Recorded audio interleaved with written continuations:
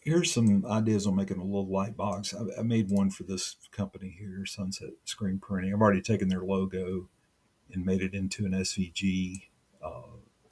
Cleared everything out in there. It's 1.5 millimeters, and it's going to sit on a white, um, uh, white 1 millimeter um, filament, so that the white will show through the letters there. So, but here's how you're going to make the box portion of it. We're going to select it and hit Control D. And when you hit Control D to duplicate, it's really there. It's just they set it on there, so you're not really sure, unless you just look for it. But Control D, we're going to export it as an SVG.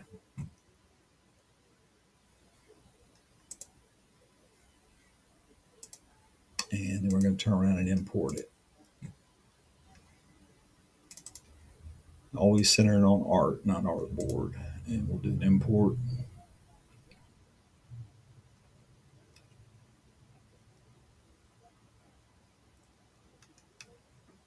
And there we go. Okay, so now we've got an object.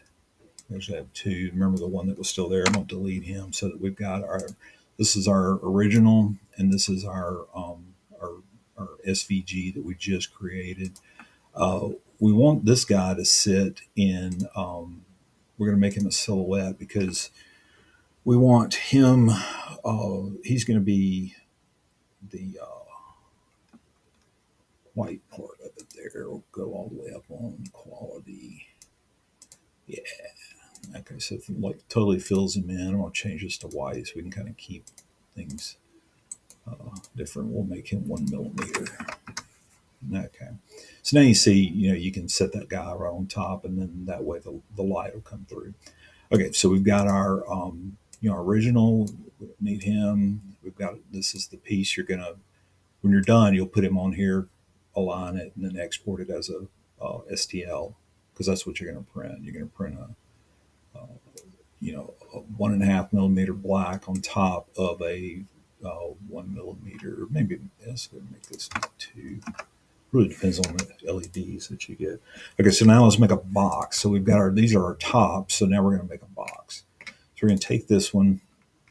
We're going to duplicate him, and we're going to make him an outer line. So now we've got this outer line piece, and I think I'm going to make him maybe like a 2 millimeter line width. We're going to do the outer line rounded 2 millimeters. Okay, so now we've got, this is going to be kind of the basis for our box. We still have our object here, so let's create another copy of him. We're going to Control D, and we're going to drag him down here. We're going to select both. We're going to hit L for a line, center, and we're already on center on that one.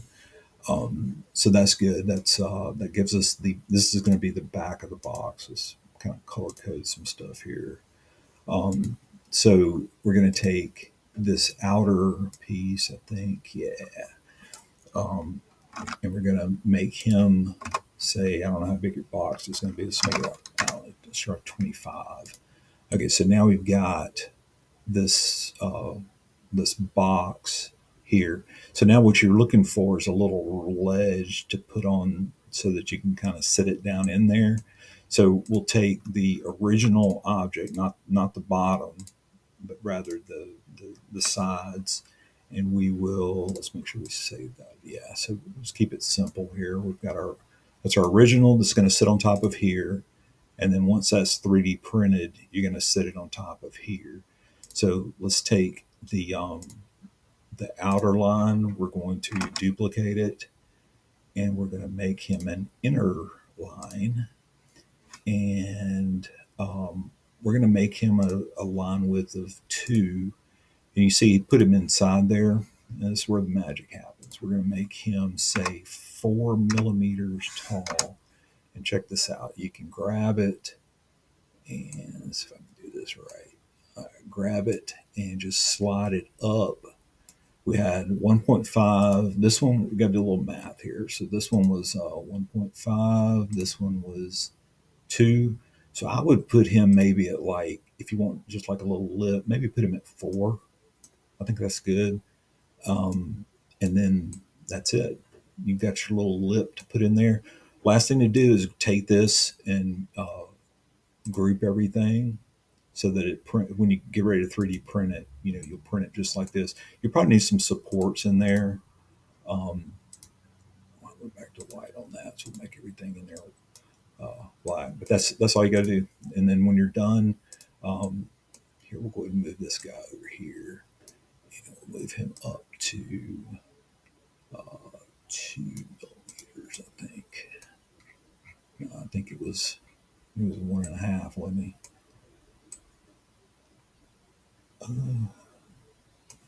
So yeah, you'll just want to put him on there. L for line in the centers like that. There you go. And you'll just I think there's still a half millimeter gap in here, maybe.